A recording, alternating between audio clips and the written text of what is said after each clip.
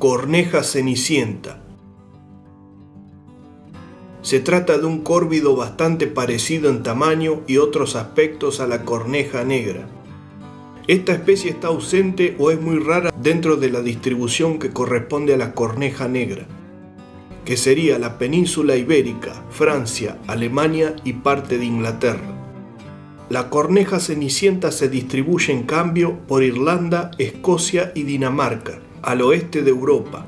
Luego abarca gran parte del este de Europa, Medio Oriente y Asia Central. En algunos límites en la distribución, entre estas dos especies se pueden dar hibridaciones, aunque son muy escasas. La diferencia más visible entre estas dos especies está en el plumaje. La corneja cenicienta es de color gris ceniza, con cabeza, garganta, alas, cola y muslos de color negro. Aquí en Italia se pueden observar estas especies, también Sicilia, Córcega y Cerdeña.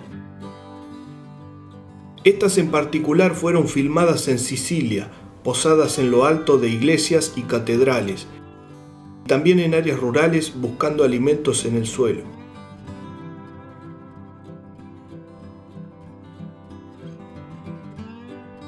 Esta ave es omnívora y oportunista, su alimentación es muy variada, además una constante carroñera.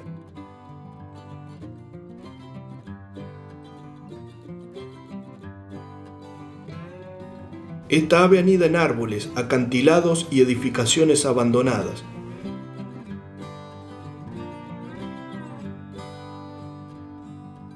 Esta especie, al igual que su pariente, es frecuentemente matada por campesinos.